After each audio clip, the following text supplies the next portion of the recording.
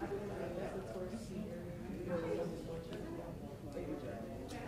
looking for your Starbucks, right? Your Starbucks.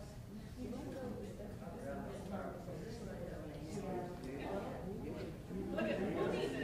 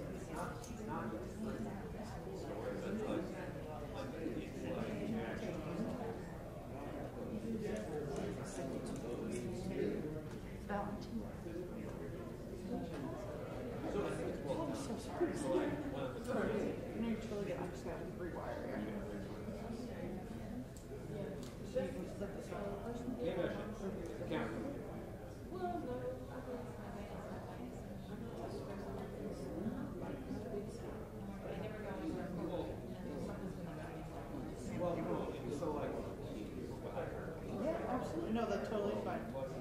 If you want to put it right on your hip.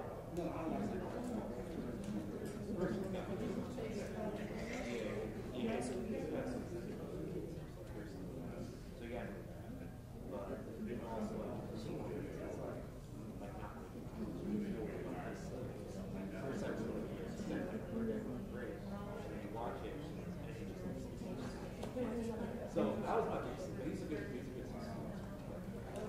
yeah.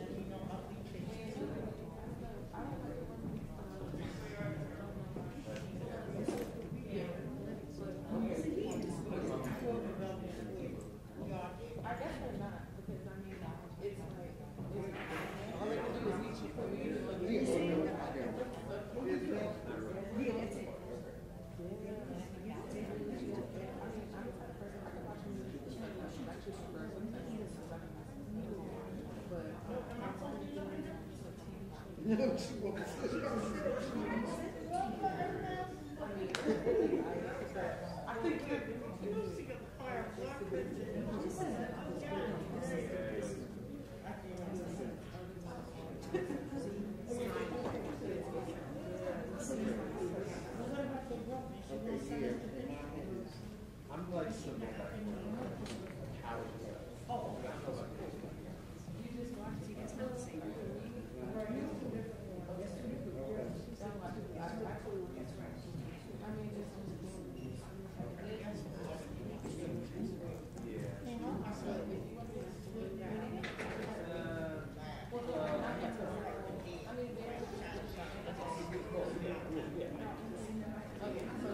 Like I knew like I'm seeing now.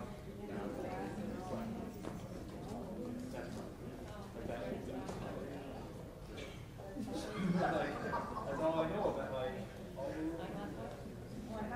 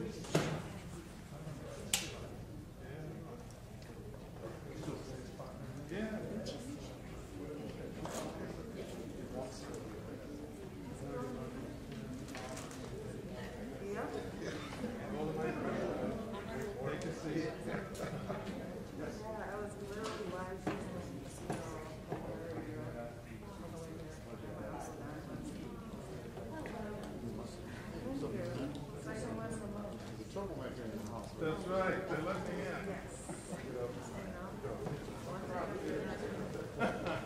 Yes, that's probably no, I wasn't sure they were going to live stream his but I listened to it.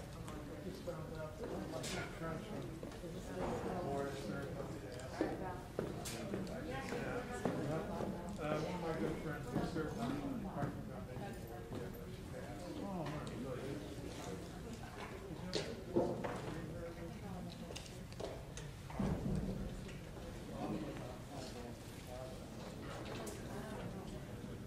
Good afternoon. My name is Lanya Jackson. I am the Director of Cultural Diversity and Belonging in the Office of Student Engagement and Inclusion. Thank you for joining us today for the celebration of Women's History. Valentina Jimenez, SGA President, will serve as our MC for today's program. Valentina is a first-generation Colombian-American college student. She lives in Danbury, Connecticut, is a senior studying biochemistry with an interest in science policy and environmental chemistry. Valentina has been heavily involved in the Student Government Association since her sophomore year, holding various senator and e-board positions. She has also been a resident assistant for 2 years and a Red Cap orientation leader. She now holds the role of leading the SGA as president. Please join me in bringing Valentina to the stage.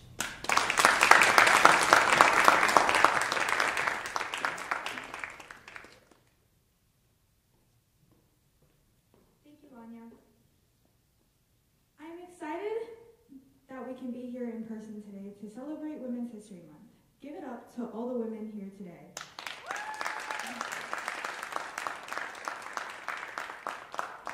Give it up to the mothers, sisters, aunts, cousins, professors who have all paved the way. I bring greetings on behalf of the Student Government Association and the Office of Student Engagement and Inclusion. I would like to acknowledge our Dean of Students, Aaron Isaacs, who is present here today. Let's give him a round of applause. Additionally, I would also like to acknowledge Torshea Maxwell Anderson, Executive Director of OSCI. A round of applause for Torshea. Now, it is my pleasure to introduce our esteemed guest, Ms. Terry McMillan. One of America's most beloved and critically acclaimed authors, Terry McMillan became the empowering voice of a generation of women with her New York Times #1 bestseller, Waiting to Exhale and How Stella Got Her Groove Back. Known for irreverent, pitch-perfect tales of women's lives, McMillan 7's bestsellers are rich in fearless wisdom, heart-touching characters, and unforgettable stories of friendship, healing, intergenerational bonds, and women saving their own lives. A passionate champion of growing older by looking joyously forward, Ms. Millie boldly rejects the concept of a midlife crisis. Instead, she evangelizes that anyone at any age can change lanes to reinvent themselves, overcome obstacles, get out of ruts, and pursue postponed dreams. As a speaker, artist, woman of hard-won wisdom, McMillan challenges us to tap into our passions, defeat our demons, take care of our whole selves, and never, ever take happiness for granted. McMillan's newest novel, It's Not All Downhill From Here, was published in March 2020. The novel focuses on a group of women who went to high school together, but later went down different paths. However, after a loss, they reunited. McMillan illustrates the many challenges these women face and how they pull themselves up through the power of friendship and forgiveness.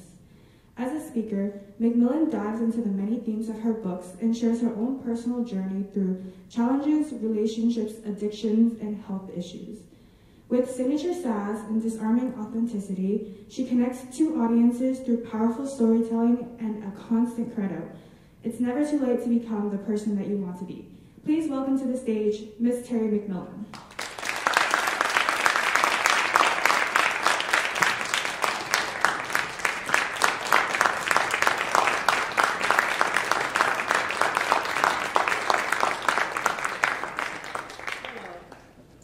Hello. Can you hear me?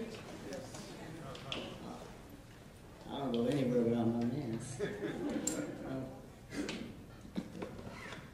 Thank you all for coming. I came here from Pasadena, California, where it was like 70 degrees.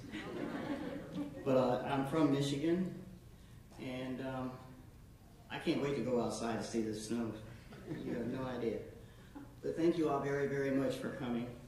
I'm going to do two things. I'm going to read from two different things. I have a new book that I'm revising.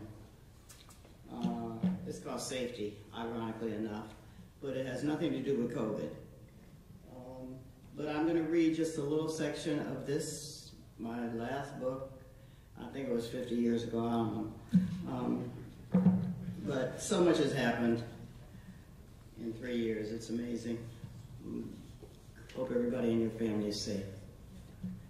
So this book is called It's Not All Downhill From Here, and I will read a little bit of this just to get, just a little bit. But the one that I'm more interested in is this one, and I'll start, okay? Yes. Can you hear me okay? Yes.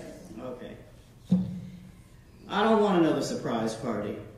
This is one about old people, okay? I don't want another surprise party, which is just one reason why a few weeks ago when my husband Carl called while I was walking our dog BB King to the dog park and asked what I wanted to do for my birthday this year, I politely said, baby, let's try to figure out how to get our second win. At first, Carl high-pitched chuckled like he was a soprano or something, and then he said, well, we need a boat. I chuckled right back, even though I was serious as a heart attack. Don't you worry, Miss Lowe. I've got you covered, he said as he hung up. I knew he really didn't get my drift. What I meant was, since we both had more days behind us than we had ahead of us, how about we try to figure out what more we can do to pump up the volume? It's not that our life is boring, well, maybe it is, a little. But even though we don't do very many things that generate excitement, I still love him more than my Twizzlers. Carl is a retired contractor who refuses to retire. And after 30 years of all work and no play, selling hair and beauty products in 2 stores too many, I don't exactly qualify as a thrill a minute either. I released B.B. King's leash inside a dog park, but he just stood there shivering as if he were waiting to be invited to participate in some activity that didn't require him to run or jump. In human years, he and I will soon be the same age, 68. His whiskers and eyebrows are peppered with gray, but unlike me, BB doesn't dye his hair. He is our 3rd German Shepherd, and I don't want to think about how long it'll be until he doesn't want to or can't hop in the back seat of my Volvo station wagon, which I will drive until, like me, it stops running. I sat on the green metal bench and watched him sniff a friendly chocolate poodle, and I realized I was hoping and praying I wasn't going to have to sit through yet another lackluster party where nobody even thinks about dancing until they hear a song you have to be damn near 70 to remember, which I suppose now includes me. And that's if you call doing the cha-cha-cha in flats or espadrilles or 2-inch wedges with rubber soles to a beat they all hear differently dancing. I don't. I watch music videos on YouTube. I find myself rocking my future size 12 hips, swinging and swaying my shoulders and popping my finger to the likes of Single Ladies or Uptown Funk by that little cute Bruno Mars until I have to wipe my forehead. I have not forgotten how to dance. In fact, sometimes Carl will sit in his leather recliner, lean way back, and just watch me swirl around in my 3-inch heels, which I wear to work every day because I like to appear glamorous.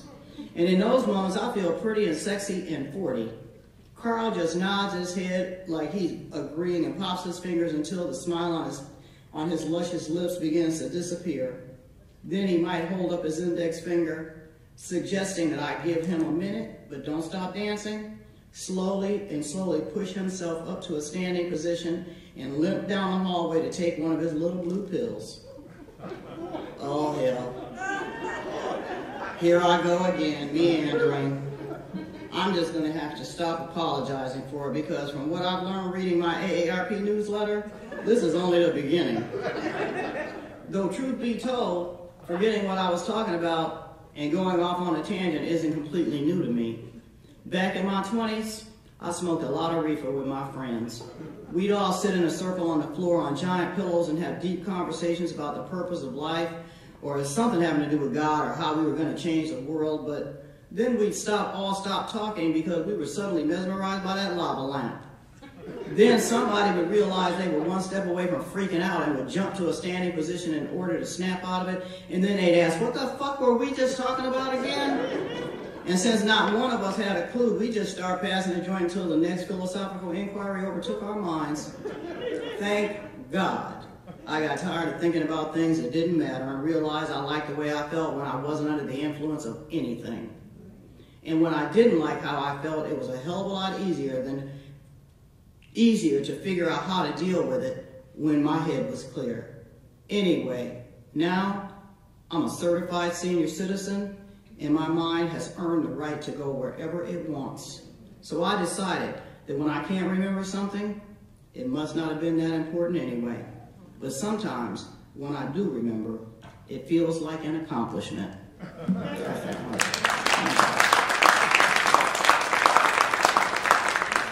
Okay, so my new book is called Safety, and it's not about COVID, and it's not about old people. Is there any water? I'm sorry. Is some here? Yeah, there's some under the podium as well. Duh. Thank you.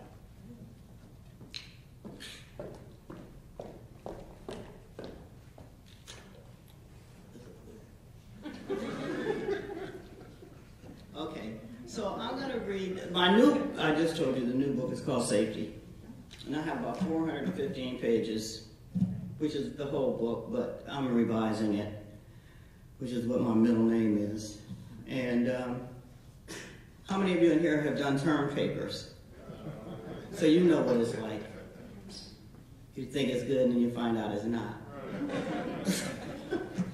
Anyway, I'm going to just read this.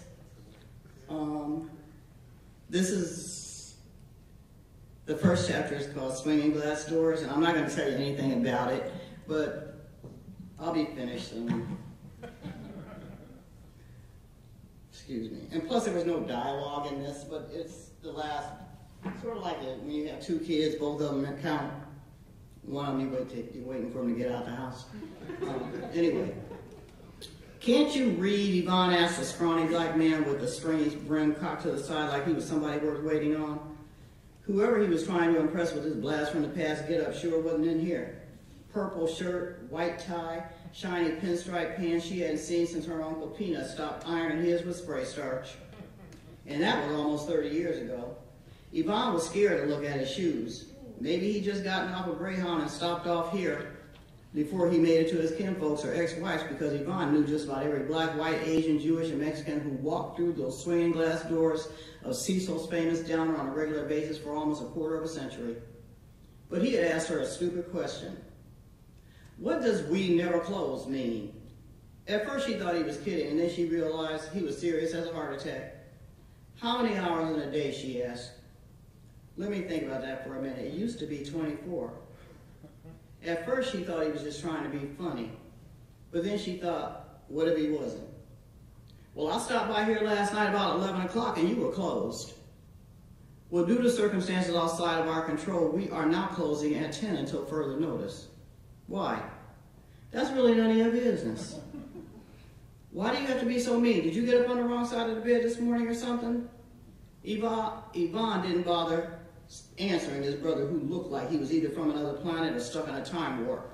In fact, she had gotten up on the wrong side of the bed, even though the left side had not been slept in, which was why she was not in any mood to chit-chat and why she started spraying Windex up and down the silver and black Formica counter like they were bullets, forcing him to lean backwards.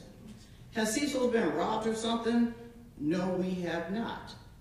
You see the man with the gray afro sitting on the stool next to him, right next to the coat and hat rack? He turned to look at Hunch, whose real name was escaping Yvonne right then. Whatever his name was, turned to look. Hunch, who worked the evening shift at Cecil's undercover security guard, even though he spent most of the time talking to people he knew had nobody to eat with or worked a night shift, which were sometimes one and the same. But all of them needed company while they devoured liver and onions and white rice or fried chicken and mashed potatoes and spaghetti and meatballs or hamburgers and fries, and on Fridays and Saturdays, chili or gumbo.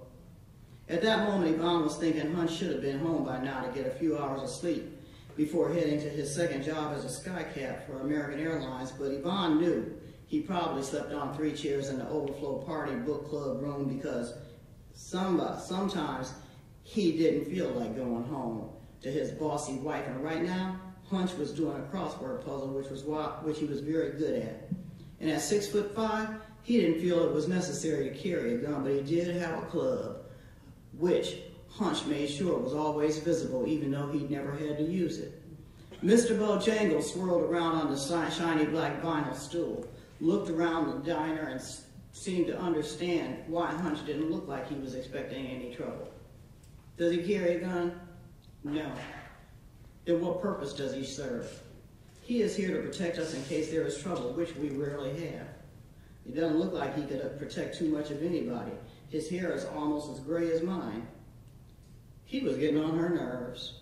And Yvonne was already running late this morning, and not because she had to stop by the grocery store to pick up supplies. No, she'd been waiting for the locksmith to change the locks on the front, back, and side door since Wallace, her husband of 26 years, had not come home again. And if her memory served her right, she was now on lock number 3, which was why Yvonne had decided she was not having any more keys made for him, which was also why she was not interested in conversating with this fella by asking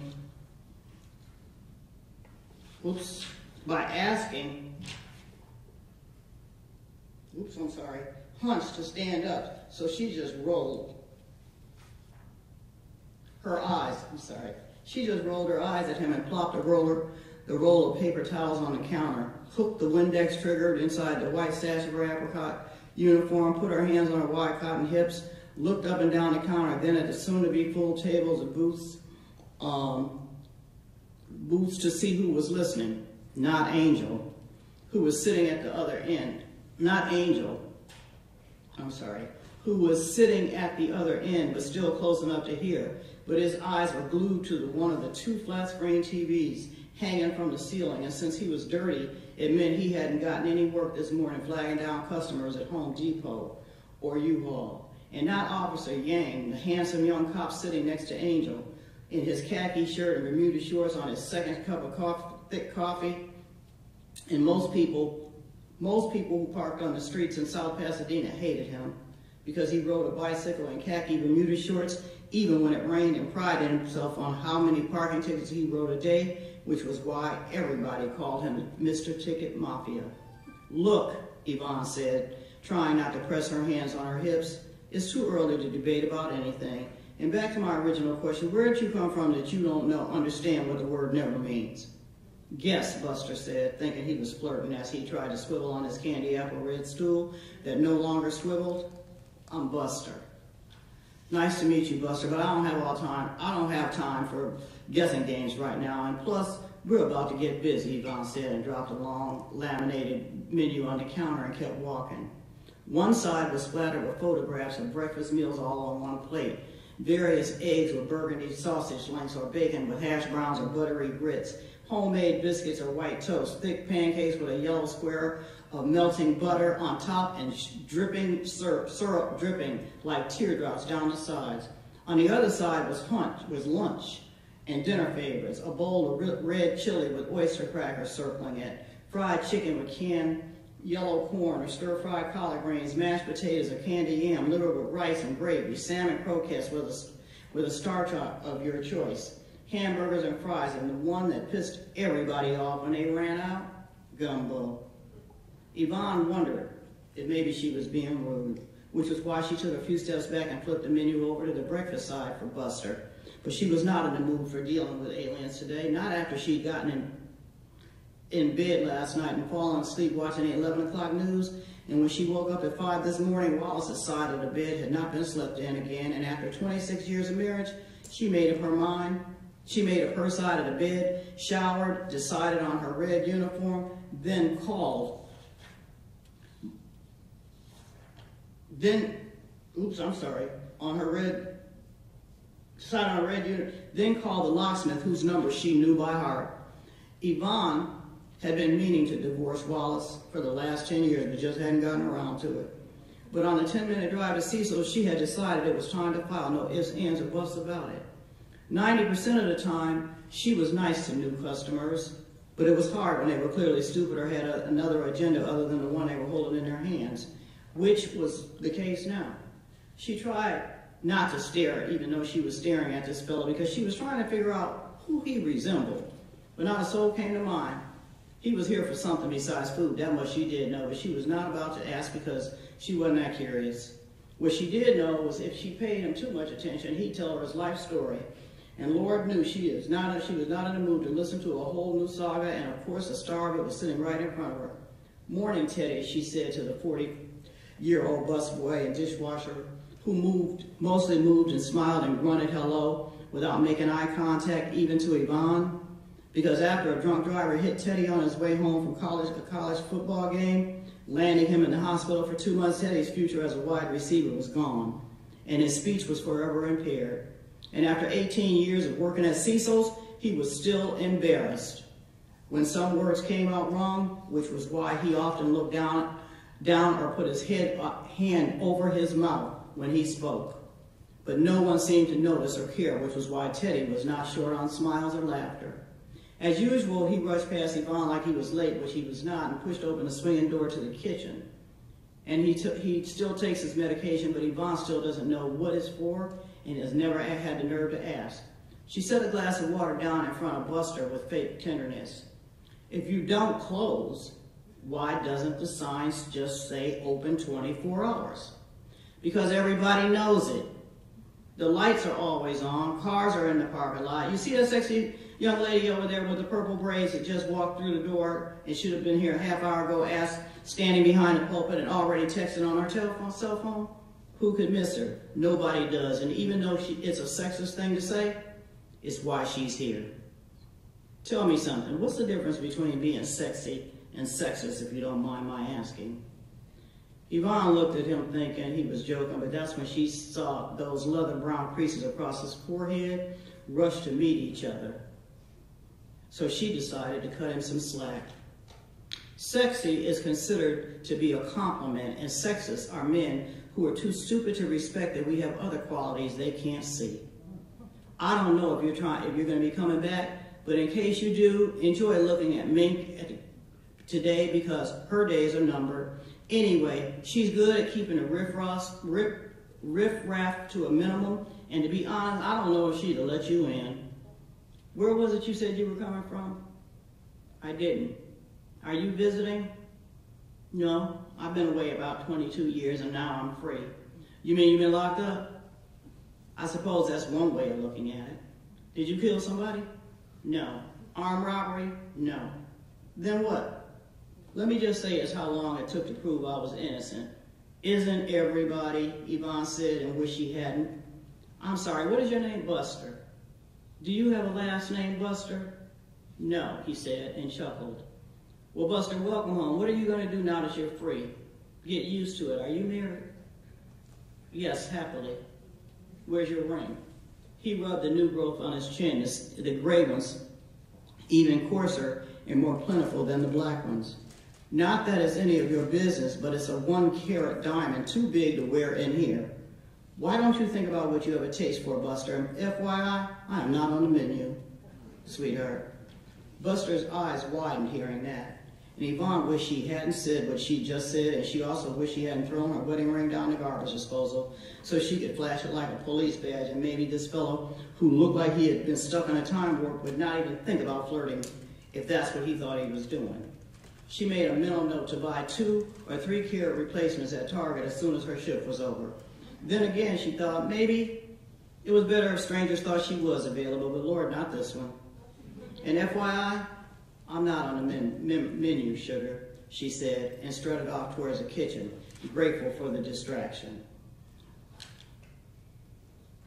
So she could stop conversating and get away from this creepy crawler, even though somebody who eats and works at Cecil's might find him attractive. Tallulah, she yelled at the waitress who had a propensity to flirt with men and women, even though she only slept with men, but Tallulah got a charge, turning anybody on and pissing off their homely or overweight girlfriends and wives. And today, she was wearing her hot pink uniform she had hemmed so it stopped at the soft starting line of cellulite that circled her thighs, which screamed, "No, I do not exercise. I wouldn't even consider it." "I'm coming," she said in her usual starchy voice.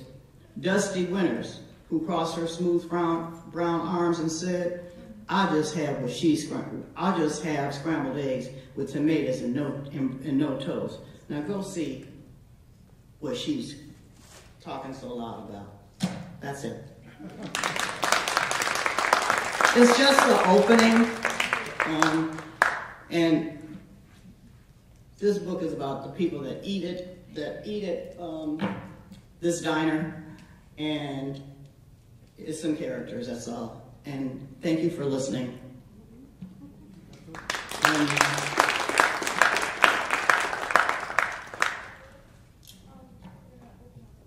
So I can go sit down?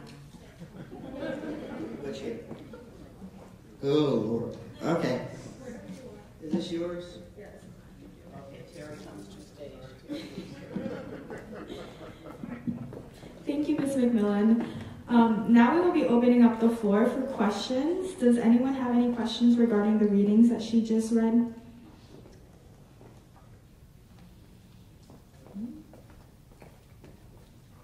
No question?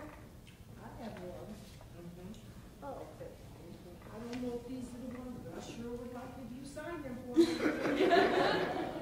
got the microphone. Right here. No, the microphone. You want to bring your question to the microphone?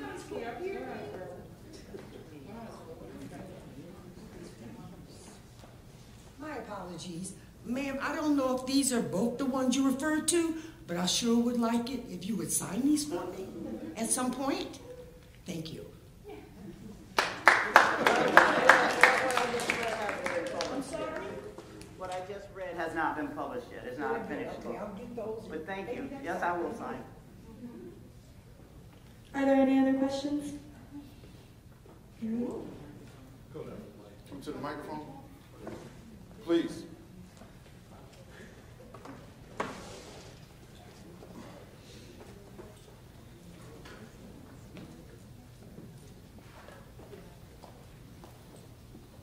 So, first off, good afternoon.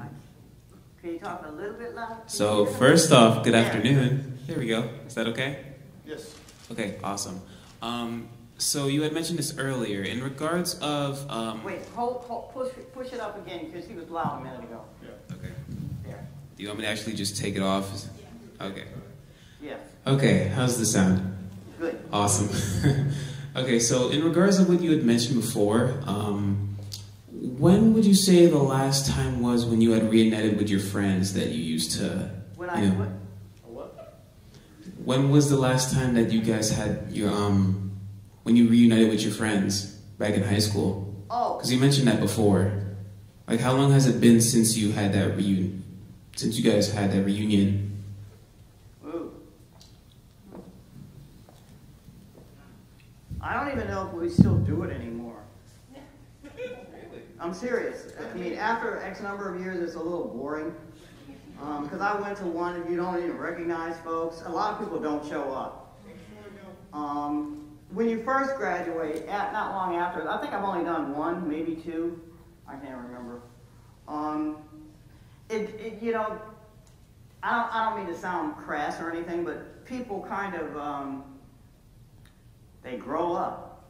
And high school isn't as important to them as, and it doesn't mean high school itself, but the people, everybody's lives change. You'll find out one day. You know, people live all over the world, all over the United States, and sometimes, I gotta,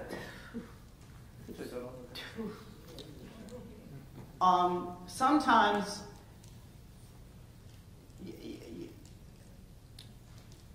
I don't even know. I mean, it's one thing to remember where you, it's one thing to remember where you came from, and it's another thing to realize that our lives do evolve, and everybody that was important to you at 14, 15, 16 isn't as important to you at 40 or 50 or 60 or 70. And it doesn't mean that you don't care, but our lives change. And I mean, if you know what you're like, I mean, what was like in middle school is different than high school. And, you know, you get married, you have kids, and your life is about the present, not so much the past. And the people that are supposed to be in your life, they are usually in your life. Sure. And a lot of people, a lot of adults, you know, and especially because I became a little popular, you know, a lot of people would sometimes show up or, you know, and there's a part of me that think the reason, I mean, they were very proud of me, but I don't know. You develop, I mean, I think our life really goes in cycles where we, you know, you go to college, yeah, and you meet a whole new set of friends and people that are in your life. And then from there, it just continues to expand. Because a lot of the people that I hang out with now, or even at my age, I don't really hang out, but the things that we do together, I mean, I have some friends that I've known. We are still friends after like 40 I wasn't saying about 40 or 50. I didn't finish it. Okay? So I wasn't going to say that bad word that you thought. No. But, so I have friends that I've known for centuries. And we just know. And some male friends that we are family. We don't think of ourselves as friends. You know, don't you guys have people like that? Some of you young students, maybe you may not yet. But, and then there are people that you don't miss. There are people that you aren't even curious about. And that's just the way it works. So, Why did you ask that question? I'm not trying to be snarky. Oh, you're fine, but the mic isn't even on, so that's interesting. Wow. There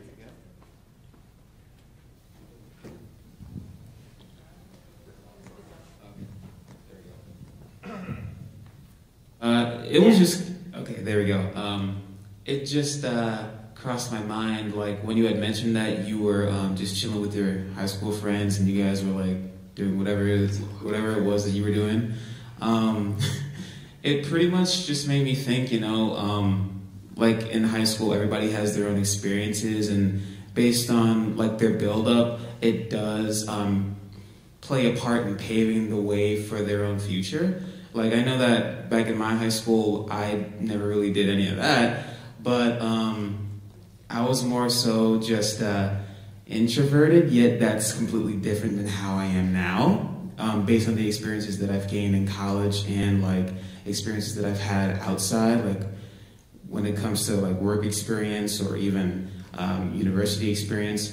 It just made me think overall that everybody has their own perspective, and that those perspectives continually increases depending on, like, where they're set to go forward on. If you catch my drift. If I get his drift. Haven't heard that one yet, huh? I don't understand what question you're asking. It's I thought okay. I answered it. So you did answer the question. I'm just saying that I had the question because of what you had mentioned. It just made me, it had me pondering on like my own experiences pretty much. And I wanted to hear your perspective on what you had mentioned before in regards of, like, hanging out with your high school friends and, like how it's been since, like, your last reunion. See, I thought that I kind of answered that, in that our lives evolve, and we meet new people. We move from the place that sometimes that we grew up, that we went to college, and you become estranged. You develop new friends, and sometimes it can be people in the workplace, but just, you know, I mean, I grew up in Michigan. I left Michigan when I was 17, and I moved to Los Angeles, and I went to junior college there, and then I got accepted to Berkeley, and I moved to the Bay Area, where I lived for 25 years. I had a son, and There went 4 or 5 of my questions. Thank you. So we're gonna have you take away my questions. Okay. Thank you. Thank you. But be glad that your life expands. It gets bigger. The world gets bigger. That's what you want. And so my name is Effie. I'm from Torrington, Connecticut. But I wanted to ask the question, you did the new book that you're in the process of writing, or if it has been completed, Safety. Was that based on people from your journey, especially when you talked about the gentleman? And then the second question would be, you know, when it comes down to writing, you know, does it take you, you know, a year or 2 years to actually come out with your books? No, I don't have a time frame. What was the first question about the people in my...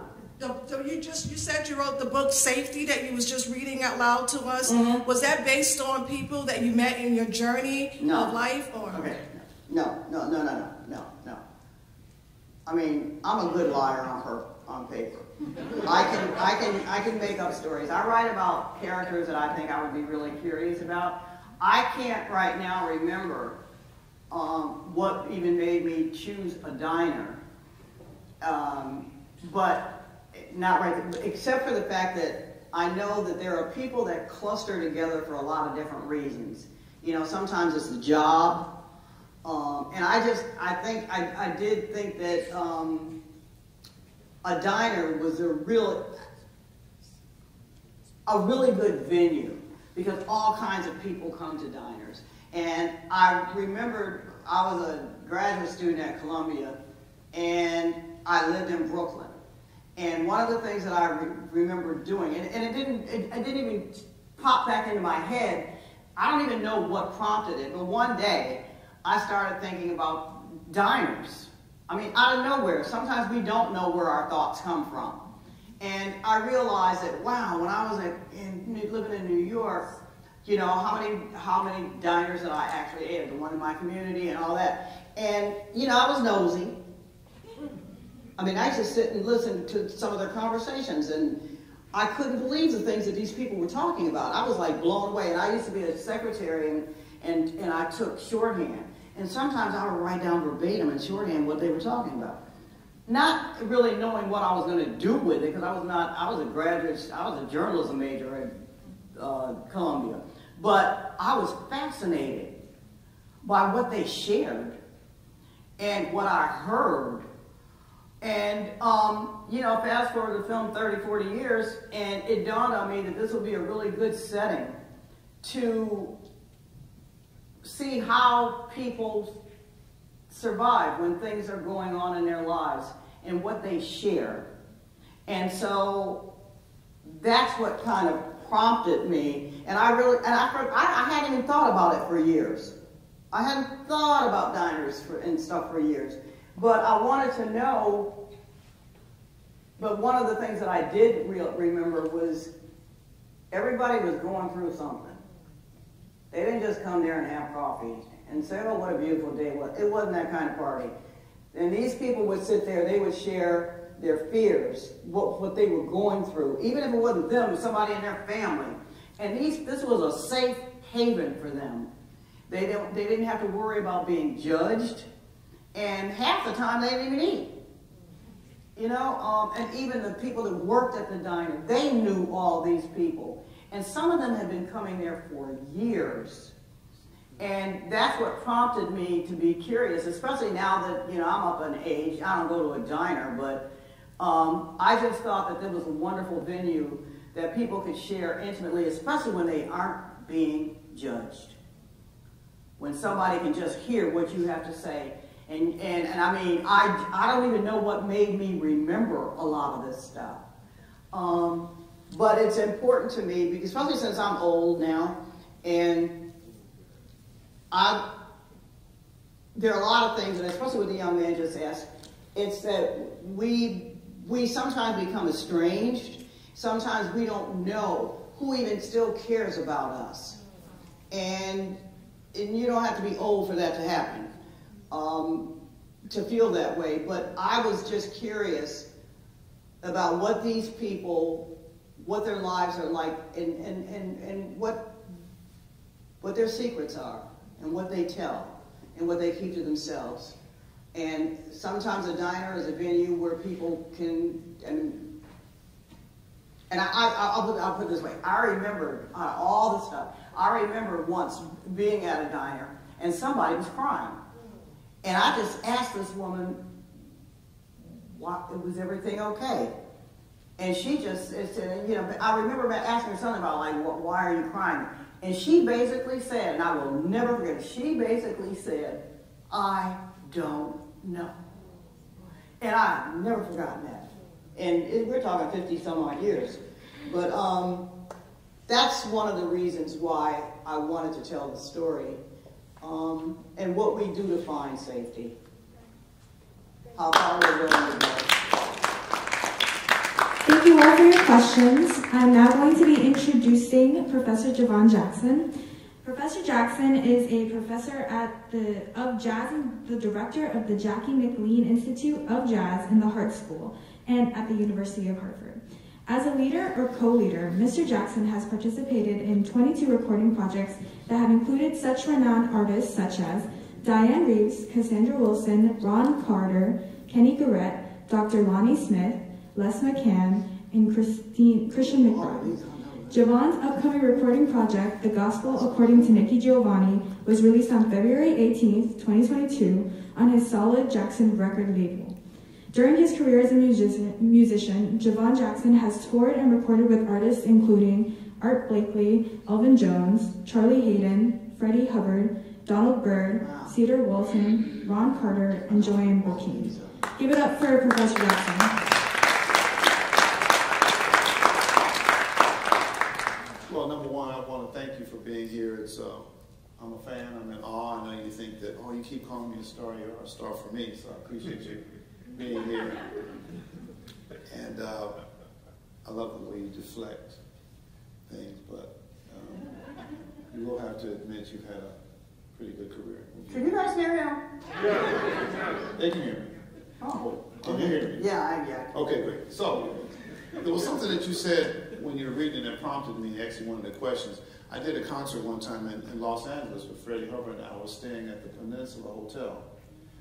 I was going from breakfast, and I ran into someone who was there at the concert the night before. He's a comedian. His name was Richard Lewis. Is Richard Lewis? He's still around. Oh, yeah. And so he was just sitting in the lobby. I said, well, are you traveling? He said, no, I live in L.A. I said, well, we're in a hotel. So I just come here and I just observe people, and that's my material. So which kind of brought me to what the young lady was saying. Obviously, you have a vivid imagination, but do you... I'm a good liar on paper. Well, I think I just said the same thing. But do you allow some of the things that you see in normal day life? Does that shape you sometimes in your writing? Do you allow that to shape you in a literal sense, or do you kind of just go off of the things you've experienced in your life? Do you make a conscious effort to just watch some things and write from that? No. No, that's like spying. I don't no. Okay. I write about what's bothering me and what I'm curious about. And sometimes it's conscious and sometimes it's unconsciously. But whatever seems to be looming large, and right now, I don't really, for each book, something else, something different is going on in my life that makes whatever it is that I am writing about or compelled to write about seem important. And it is important enough to me that I want to know why this is happening. Why are these people behaving this way? And I never really have the answer, except that I care. And I want to know how we get through things. That's why I do what I do. And you know, because life is hard. I don't care what anybody says. I don't care how much money you have. It's still hard because you have to make sense of things. And for some of us, it is hard to make sense of things, and especially when it hurts. And so almost every book is an inquiry about that. How do these people get through this? Because I'm not going to have them run from it. You know, it's how even you know, that old cliche, feel the fear and do it anyway.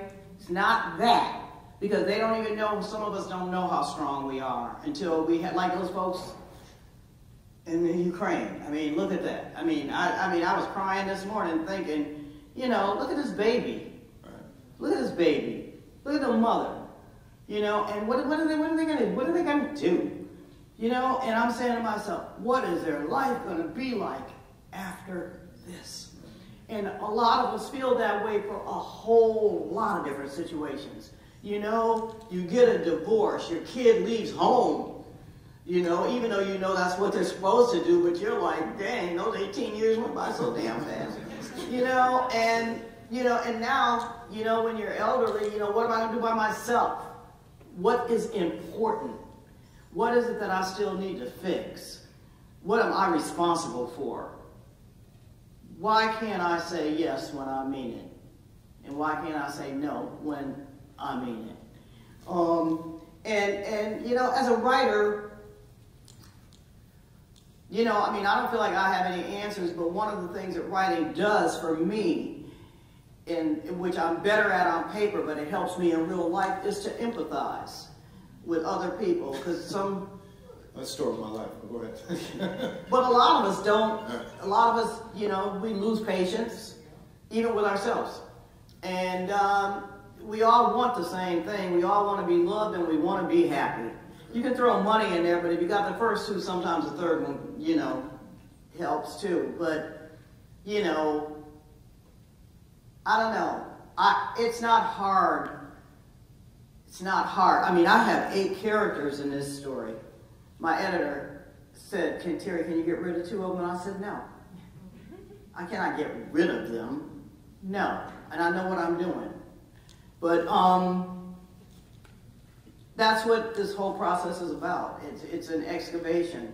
And some of the characters that I choose to write about, I don't know anything. I mean, I don't know what it's like to have been in prison for 23 years.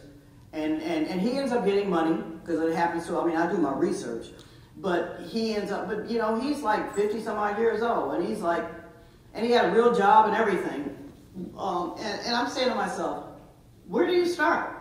And it doesn't have to be prison. I mean, it's like, you know, your kid leaves home, you lose your job, you're bored with your job, your husband is this, your wife is that, and, you know, people move away, you realize you're by yourself, and it's like, wait.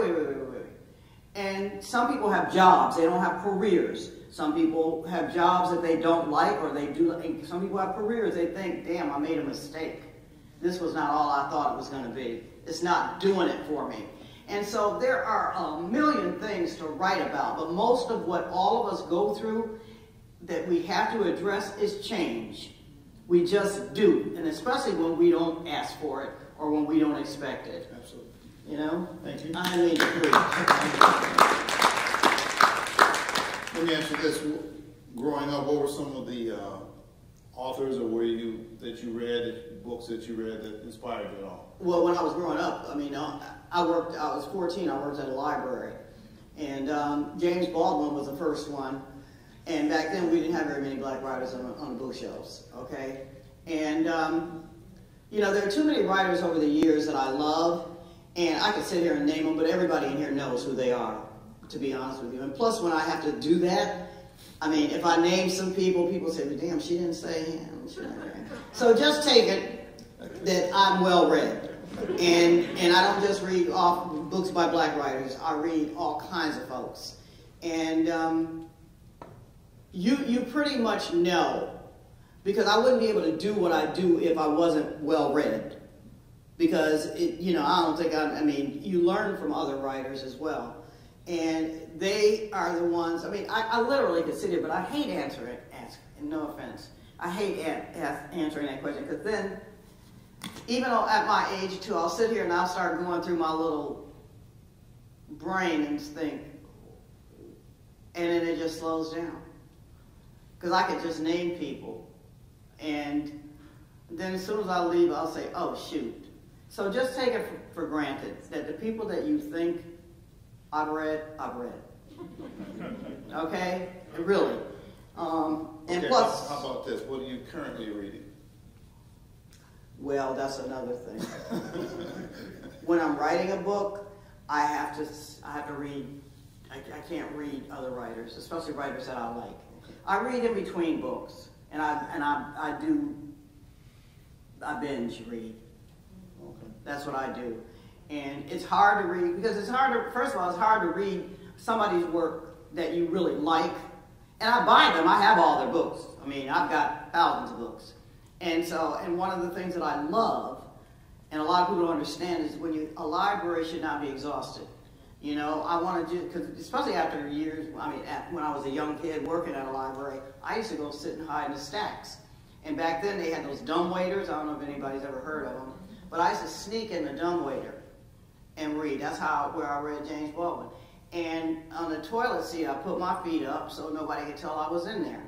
And I spent a lot of time, you know, when I read Louisa May Alcott, I was like, is she serious?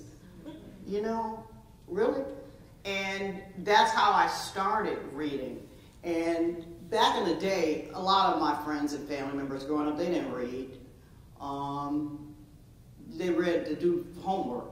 And I was one of them, but at 14, getting that job probably saved my life, to be honest with you. So I mean, when you read a lot, and people say, who is your favorite author? I cannot answer that question. I just cannot, because there are too many of them. And the beauty to me of reading is when you read a book that changes you inside, and you don't even realize it until you're finished, that you are left with something that helps you feel bigger, better, whatever. And I'm running my mouth too long. No, you're doing good. I just, I want to be respectful of the young people, so they'll beat me up after you're gone, so we don't get them up here. Okay. Okay. Great. You did, but I just, again, thank you for being here. This has been a long process for us, you reaching out to you, and we're just happy that you're on the stage. Thank you. Okay. Thank you, Professor Jackson. I would now like to introduce our student panel. Our first panelist is Lillian Bertram. She is from East Hartford, Connecticut, and is a sophomore in the Barney School of Business, majoring in entrepreneurial studies and minoring in teacher education. Lillian aspires to open a nonprofit focused on promoting education equality. Lillian is the outreach coordinator of the Commuter Student Association, a member of the Diversity, Equity, and Inclusion Planning Committee, a member of the Hartford Hawks Service Scholar, and an intern for the education organization Kinetic Kids. In her free time, she enjoys writing and is a published author of the poetry book, Naked Thoughts. Our next panelist is Sydney Coleman. Sydney is from Bridgeport, Connecticut, currently an undergraduate senior studying psychology and politics. She is a Dorothy Goodwin Scholar through the Women's Advancement Initiative and is in the process of creating a documentary on the hereditary links of trauma within the Black community. Give it up for Sydney. Next, we have Deja George. Deja is currently a sophomore double majoring in politics and government and philosophy and is from Westchester, New York. Her areas of research include neo-colonialism in the British Caribbean and Negro politics in the United States. Additionally, she is an ambassador for the College of Arts and Sciences and works within Res Life as the graduate area manager. Deja has previously served in SGA as Hawk Hall Senator, Chief of Staff, and is now serving as my Executive Vice President. In her free time, she enjoys traveling, trying new foods, and reading and listening to music. Give it up for Deja. Last but not least, we have Alba Marcelin. She is originally from Providence, Rhode Island. She is currently a junior studying aerospace engineering with a minor in mathematics. Alba serves as the VP of the UHAR chapter of the National Society of Black Engineers. She has dreams of becoming a commercial airline pilot. Alba is looking forward to the warm weather and her upcoming internship this summer at GE Aviation as a systems aviation intern. Round of applause for all of our amazing panelists.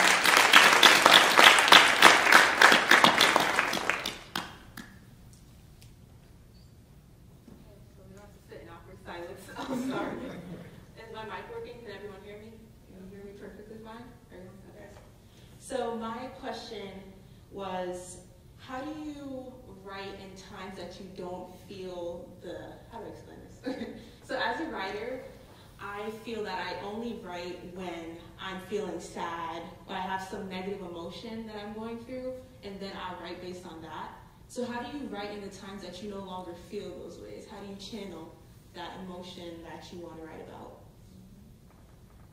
Well, sometimes it's hard to say this for somebody that's really young.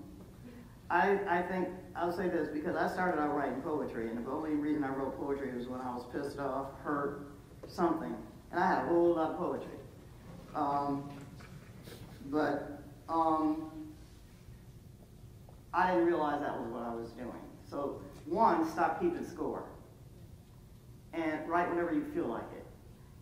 But when you write about pain or disappointment, which most writing really seems to be about, otherwise it's like a fairy tale, and what you end up writing can save you. So I wouldn't beat myself up, especially as young as you are, and the beauty of it though is young people are the ones who want to figure the shit out. They want to know the answers to this. And the beauty of writing is that it's a cluster, and you don't necessarily have to know the answers.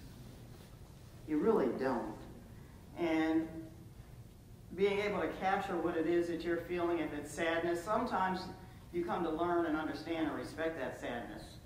But also, if you ask yourself questions about what it is that makes you sad versus what makes you feel good, you can write about both.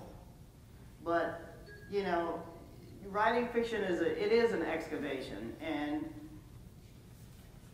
sometimes some things early on you keep to yourself because they're not definitive. They don't necessarily have to answer any questions. You know, and if you're hurt, you're upset, you're disappointed, own it. Because you're not always going to be depressed or sad or pissed off or whatever. But when you are, capture it. And also it gives you something to, there's some space in there where you get to go back and look. Just put it someplace and realize, wow, that's how I was feeling. You know? And sometimes when you step back from anything, I don't care what it is, you get distance, and that distance can also make it closer to understand. But you didn't hear it from me. So I'll ask you the next question. And what I really want to know is, how do you define your success? And how do you define success? And what was the moment that you consider yourself successful despite outside influences? Despite what? Outside influences. First of all, let me just say this. I think that,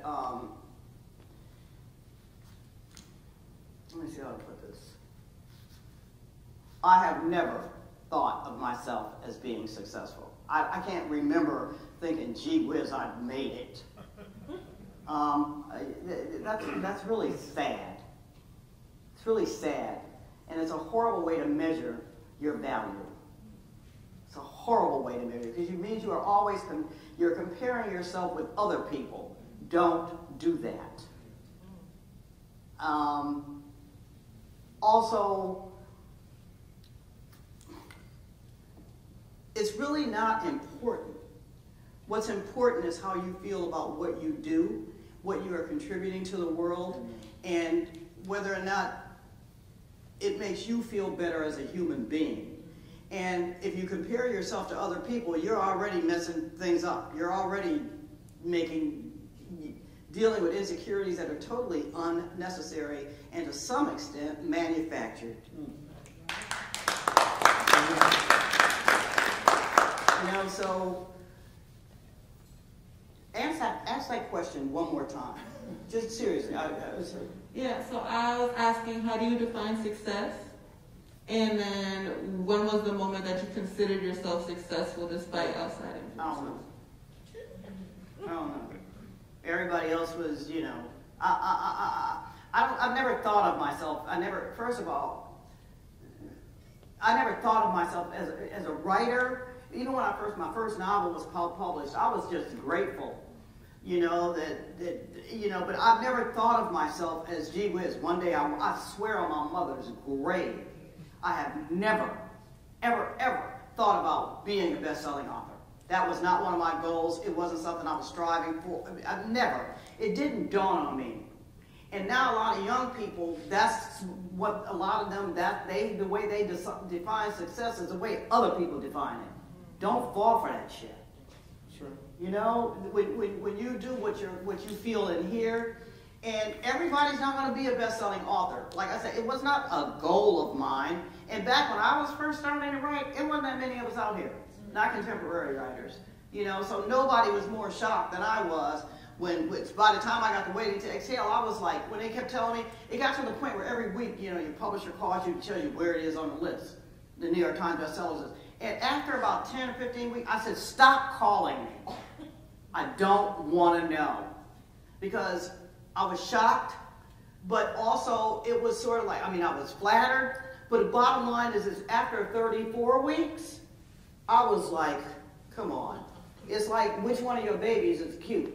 You know, the first one or the second one. And I mean, I was like, I'm not, that's, you know, I'm happy and all this, but that's not what this was about. I'm glad that people are embracing it, and you can't put a number on that. And don't even let it take up space in your head. It's a waste. And it can drain you, it can rob you of some of the stuff that you need to keep doing and feeling and acknowledging what's in your heart and what's in your gut. And do not compare yourself to anybody else.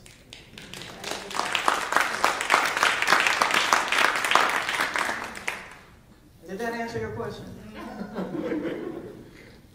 I guess I was going to ask, your best-selling novel, Waiting to Exhale, covers many themes, including the Covers what? Covers many themes. Many themes. Themes. Okay, let me ask you. I'm sorry.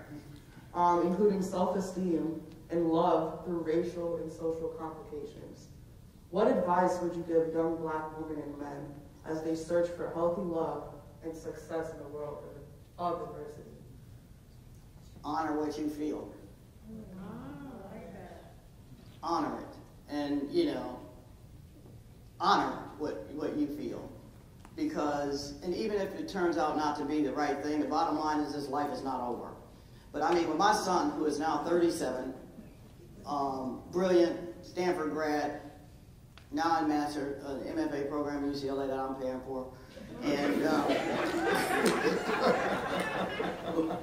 but he's wonderful. And I mean, I always told him, even when he was much younger, and I told him, I'll never forget it. I told him, and he was cause of making me a steak. I will never forget it. He was 8 years old. And I said, because his third, I think it was third grade, yeah, his third grade teacher was gay. But the kids didn't know it, but I knew it. And so I just said to him while he was burning that steak, and he was frying it, which I had never seen, but I looked. And I said, Solomon, because we had a teacher conference, whatever. And I said, Mom just wants you to know something.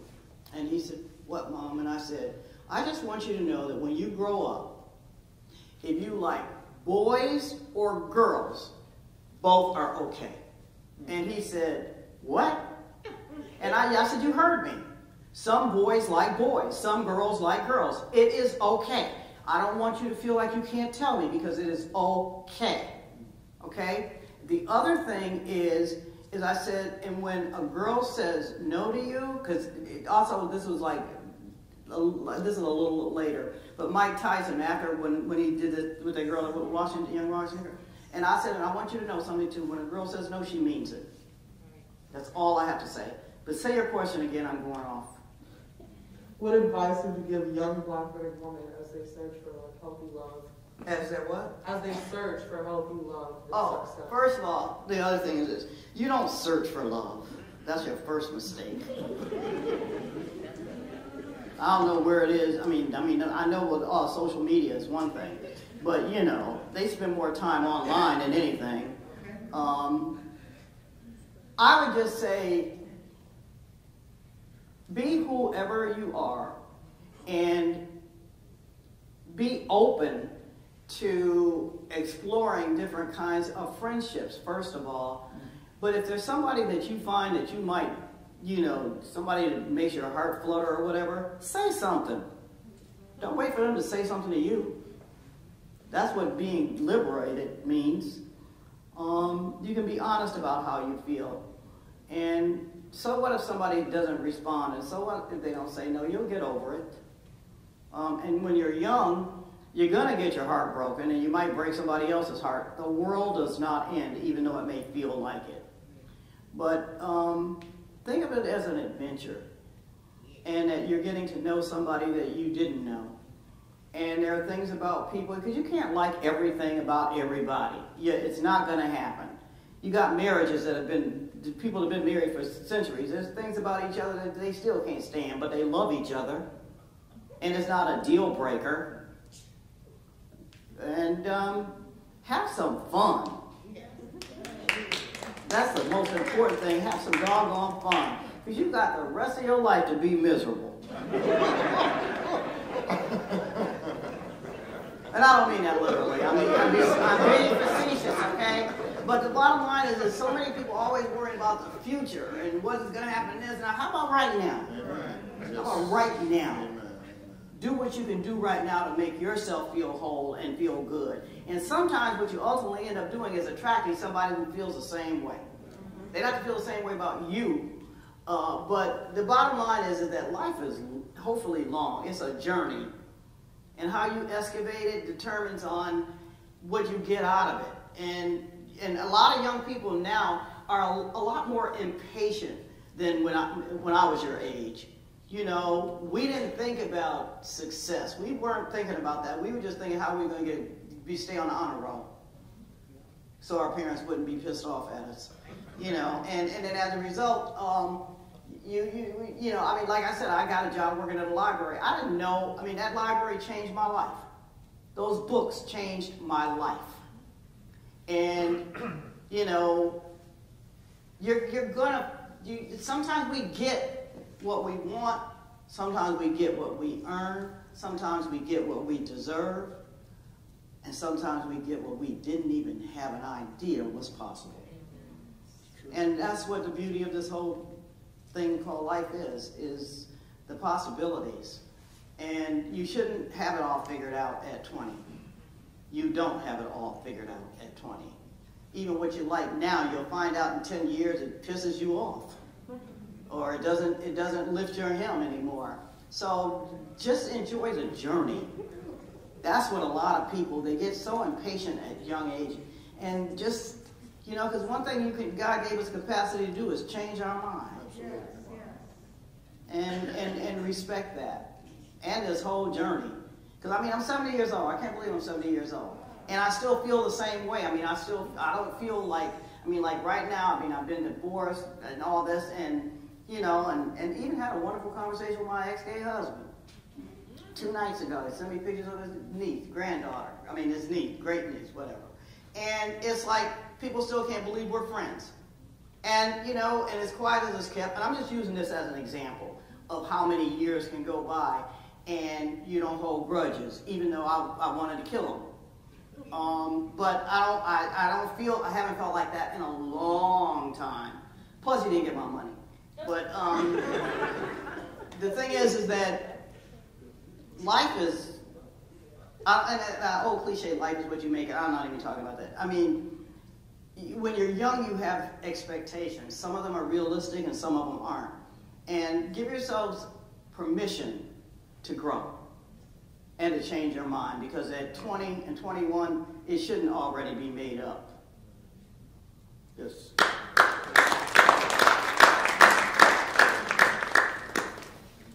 So how involved were you in the film adaptations of your books? Slide that down just a little bit.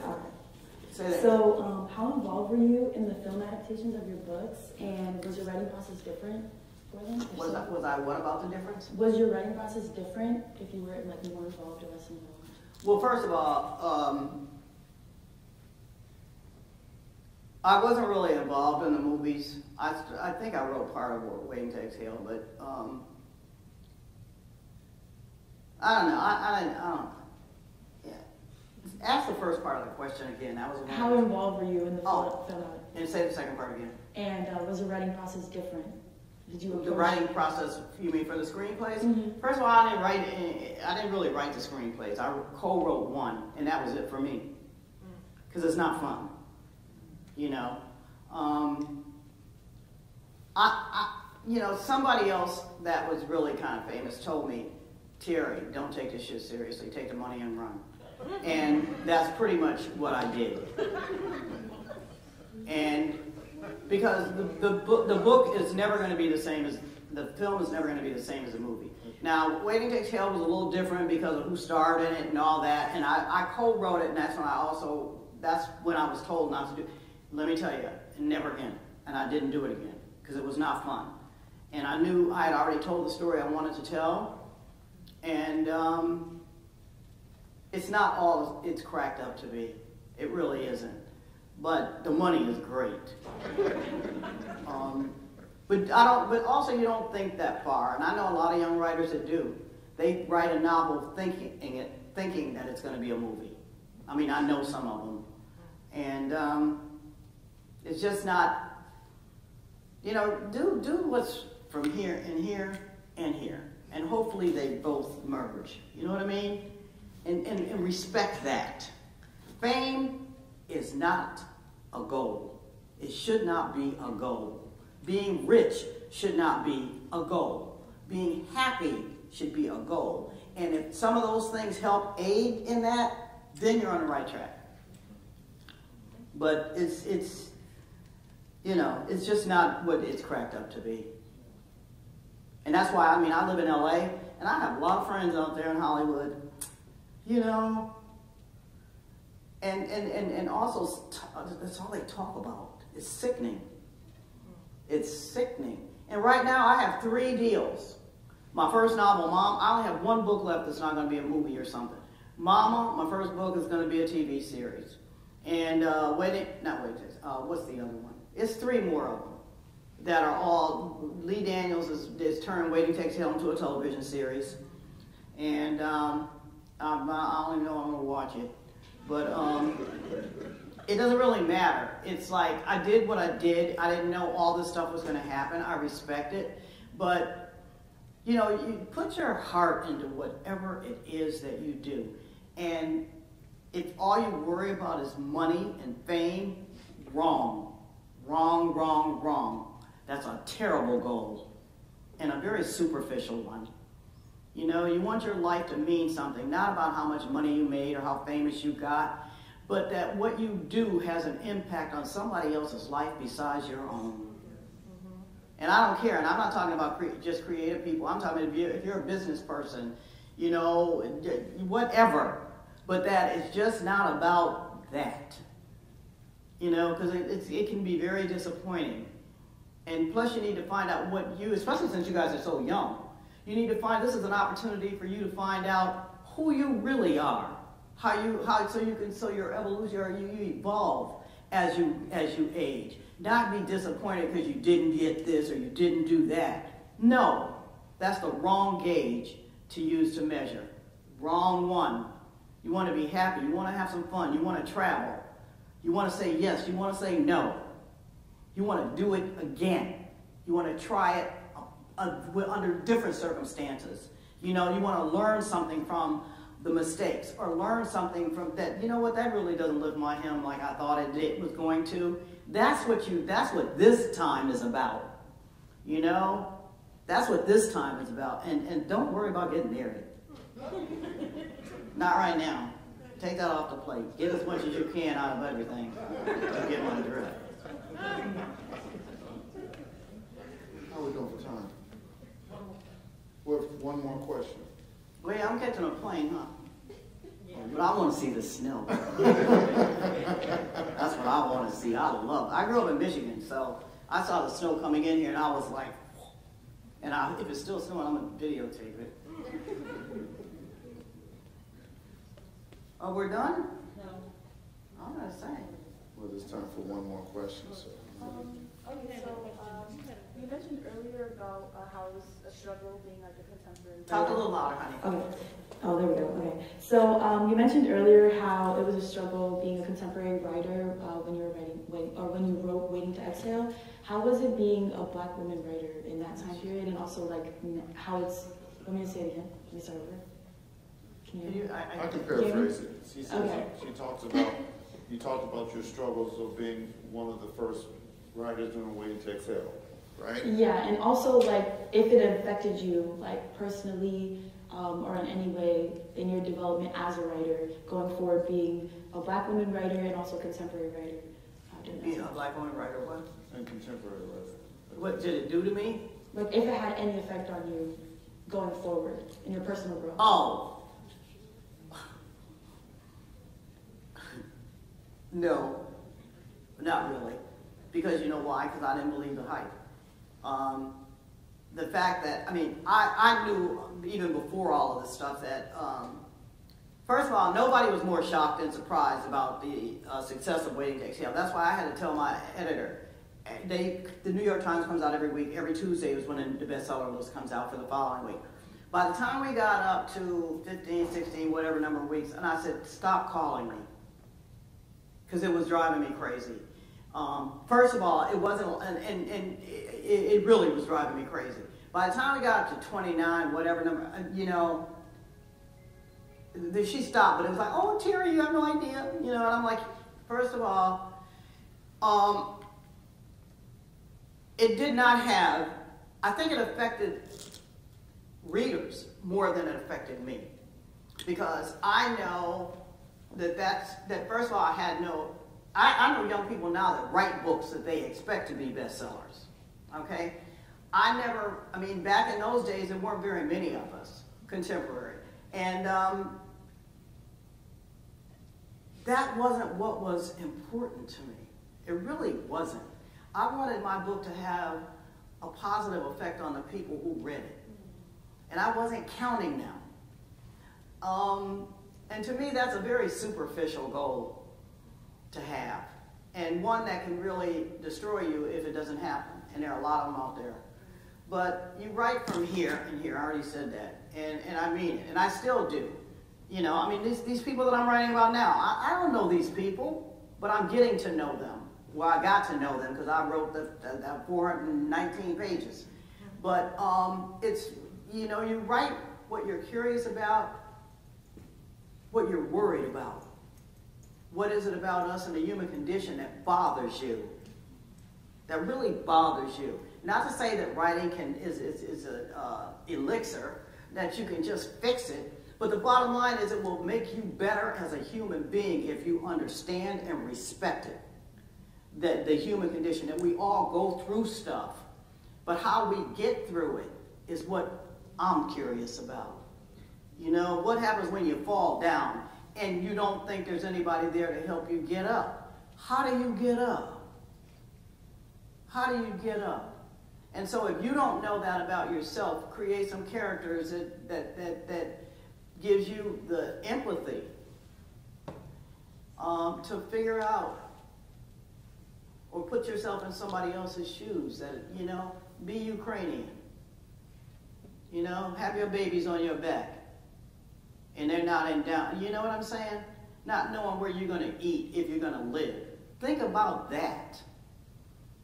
And, you know, that's what writing is about. It doesn't mean that you can't laugh and all that, but it's how you not just get around stuff, but how you get through it. It's beautiful.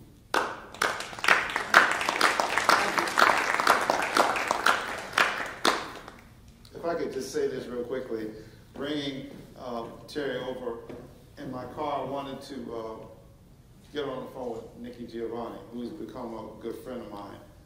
And you'll have to accept it. Nikki immediately said, wow, you know, I love your stuff. So you got to accept it. Oh, I accept it. I've met her and we have hugged and all that. And I think I even read one of her poems to her a long time ago, but of course I can't remember which poem it was. But and even Angela Davis, you know, who was also at the school, university. I have to say this real quick. Back when I was 17, I was living in Los Angeles, and Angela Davis, when she was at large, remember they were looking for her? And I was going to do something that, you know, that had to do with pregnancy. That's all I'll say. But I was only like 18 or something like that. And Angela was at large. And it was in this fancy schmancy area in Los Angeles. And it was a brother who was a security guard. And I'm not thinking anything except I'm scared. And all of a sudden, this brother says, hold it right there. And I said, what? And he held his gun up. And I said, what? He said, Angela Davis, you are under arrest. And I said, fuck you, I'm not Angela Davis. I said, I am not Angela Davis. And even if I was, as a black man, you ought to be ashamed of yourself. Pulling a gun on me. Pulling a gun on me. She hasn't done anything illegal. And he put that gun back in his holster. And I went on and did what I had to do. My mama taught me to speak up. Thank you, everybody. Thank you very much. I'm hungry. We're going to eat soon. So, I'd like to take a moment to thank Valentina for serving as our MC.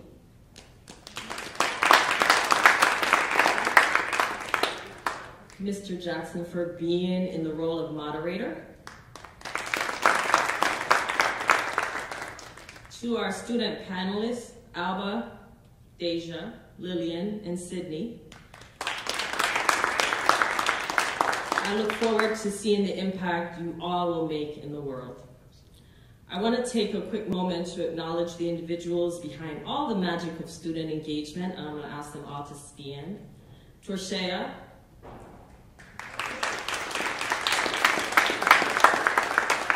Sarah, Anthony, Fallon, and Susan's up in the booth. We are a small but mighty team. We impact the lives of students in meaningful ways by creating an environment of inclusivity, equity, and belonging. I also want to shout out to our graduate assistants who support us with our efforts. Andrew. Andrew left. Okay. Keshav. Rogelio. Taylor and Jasmine aren't here, but they are also part of our amazing team. Please give these wonderful people a round of applause. I'm going to ask our Dean of Students to join me. To our esteemed guest, Ms. Terry McMillan, thank you for sharing your time and insights.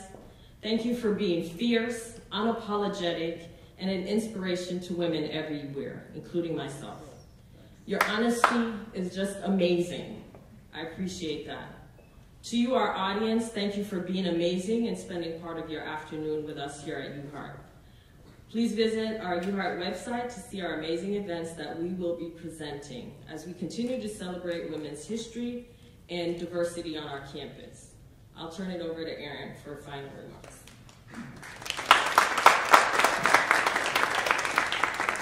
Terry, I want to say thank you again for those nuggets of wonderful wisdom through your experience in life and sharing and spending the time with us. It means a lot to our community here. And I want to thank all of you for coming out. It's nice to have everybody in person for one of these events. We're looking forward to having more and getting a chance to hear from all of you and share this experience. So be well, everybody take care, and thank you again for coming out.